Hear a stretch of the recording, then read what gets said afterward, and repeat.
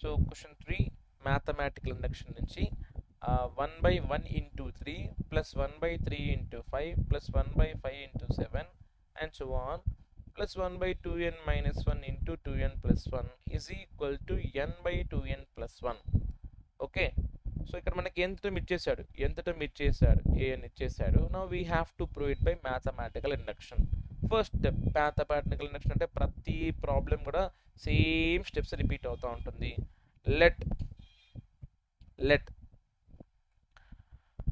s of n is equal to 1 by 1 into 3 plus 1 by 3 into 5 plus 1 by 5 into 7 plus and so on by plus 1 by 2n minus 1 into 2n plus 1.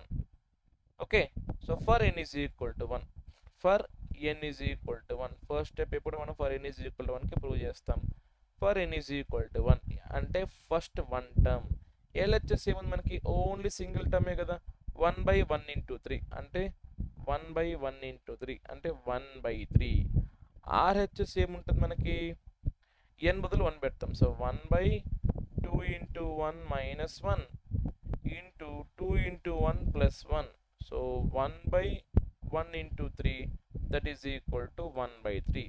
So therefore LHS is equal to RHS. That means S of n is true. S of n is true for n is equal to 1. S of n is true for n is equal to 1. Next,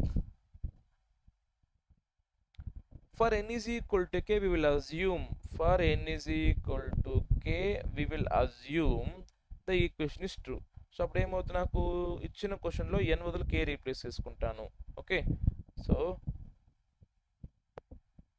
1 by 1 into 3 plus 1 by 3 into 5 plus 1 by 5 into 7 and so on up to 1 by n ఎంత ఇచ్చారు మనకి an value 2n minus 1 into 2n plus 1. So కాబట్టి అది replace చేసుకుంటాను kతో.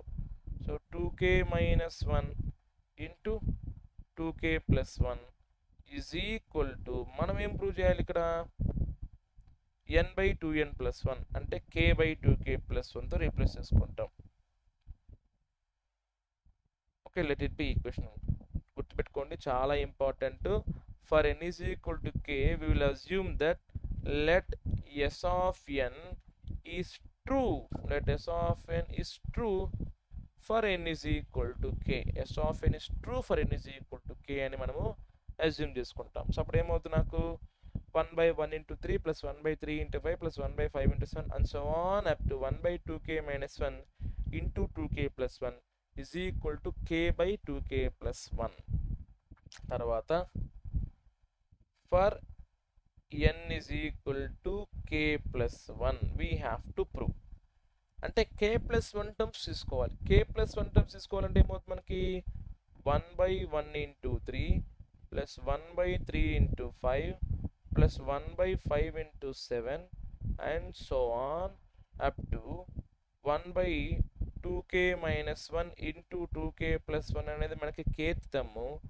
k plus 1th term ఏమవుతుంది, ఈ k ఉండే చోట మనం k plus 1 పెట్టాలి. అంటే ఏమవుతుంది మనకి, 2 into k plus 1 minus 1 2 into k plus 1 plus 1 2k plus 2 minus 1 అంటే 2k plus 1 into 2k plus 2 plus 1 2k plus 3. k plus 1th term ఇది k plus 1th term. Okay, k plus 1th term ఎలా కనుక్కోవాలంటే, ఈ kలో అన్నా k plus 1 replace చేసుకోవచ్చు, లేదా ఇచ్చిన question ఎంత టర్మ్లో ఉంది కదా ఇక్కడైనా కూడా మనం n బదులు k plus 1 రీప్లేస్ చేసుకోవచ్చు. ఓకే, సో ఇప్పుడు ఆల్రెడీ మనకేం తెలుసు ఇచ్చిన స్టేట్మెంట్ ద్వారా. సో ఫస్ట్ టర్మ్ నుంచి kth టర్మ్ వరకు మనకు ఆల్రెడీ ఏం తెలుసు, 1 by 1 into 3 plus 1 by 3 into 5 plus 1 by 5 into 7 and so on up to 1 by 2k minus 1 into 2k plus 1 is equal to k by 2k plus 1. So that will become k by 2k plus 1 plus 1 by 2k plus 1 into 2k plus 3. So అప్పుడు ఏమవుద్ది, ఈ 2k plus 1 2k plus 1 common తీసుకుంటే so 1 by 2k plus 1 into ఇక్కడ మనకు మిగిలింది ఏంటి k plus ఇక్కడ మిగిలింది ఏంటి 1 by 2k plus 3 అంతే కదా. ఇక్కడ కామన్ చేశాను 2k plus 1 2k plus 1 common చేస్తే ఇక్కడ మిగిలింది 1 by 2k plus 3 మిగులుతుంది. సో ఇప్పుడు దీన్ని సింప్లిఫై చేద్దాం.